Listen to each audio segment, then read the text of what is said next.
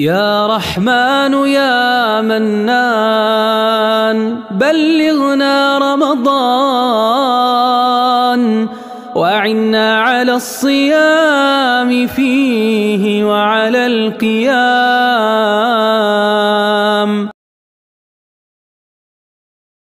السلام عليكم ورحمة الله وبركاته.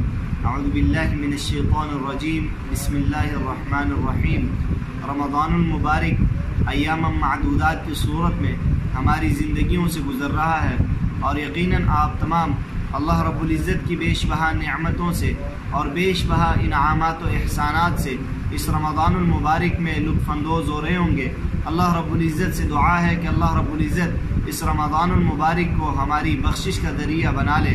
سامعین کرام، میں آج جس اہم مسئلے کی طرف بھائیوں کی توجہ چاہتا ہوں وہ یہ کہ اعمال صالحہ تو ہم کر رہے ہیں، روزے بھی ہم رکھ رہے ہیں، اور اس کے علاوہ نمازیں بھی ہم ادا کر رہے ہیں، تہجد کا بھی اہتمام کر رہے ہیں، رات کے قیام کا بھی اہتمام ہو رہا ہے، دیگر تمام اعمال صالحہ ہم کر رہے ہیں، لیکن سوچنے کی بات یہ ہے، تدبر کرنے کی بات یہ ہے کہ آیا ہمارے اعمال اللہ رب العزت کے ہاں قابل قبول ہو رہے ہیں یا نہیں؟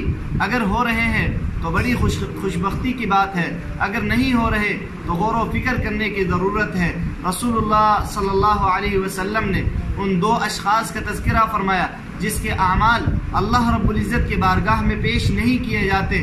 رسول اللہ صلی اللہ علیہ وسلم نے ارشاد فرمایا، ہر سوموار کے دن اور ہر جمعرات کے دن اللہ رب العزت کی بارگاہ میں اعمال صالحہ پیش کیے جاتے ہیں، مگر دو بندے ایسے ہیں جن کے اعمال اللہ رب العزت کے بارگاہ میں پیش نہیں کیے جاتے۔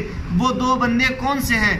جن کے دلوں میں آپس میں ایک دوسرے کے لیے نفرت ہے، جو ایک دوسرے سے لڑے ہوئے ہیں، جن کا آپس میں جھگڑا چل رہا ہے، جو ایک دوسرے سے تعلق کو ختم کیے ہوئے ہیں، جنہوں نے قطع تعلقی کی ہوئی ہے۔ یہ دو بندے ایسے ہیں جن کے اعمال خالق کائنات قبول کرنا تو دور کی بات ہے، یہ گوارا بھی نہیں کرتے کہ وہ اللہ کی بارگاہ میں وہ اعمال پیش کیے جائیں، وہ اللہ کے سامنے رکھے جائیں۔ یہ اعمال اللہ کے ہاں قابل قبول کیسے ہو سکتے ہیں؟ رسول اللہ صلی اللہ علیہ وسلم نے فرمایا، ان کے کندھوں سے ان کے اعمال اوپر نہیں جاتے، کندھوں سے نیچے ہی رہ جاتے ہیں۔ بڑی بڑی نمازیں پڑھتے ہوں گے، بہت زیادہ روزے رکھتے ہوں گے، بھوک پیاس برداشت کرتے ہوں گے، رات کا قیام کرتے ہوں گے، لیکن خالق کائنات کے بارگاہ میں اعمال قبول نہیں کیے جاتے۔ وجہ یہ ہے، اس دل میں نفرت بھری ہوئی ہے، اس دل میں تعصب بھرا ہوا ہے، اس دل میں کینہ بھرا ہوا ہے، اس دل میں آپس میں جھگڑے ہیں، تعلق کو ختم کیا ہوا ہے۔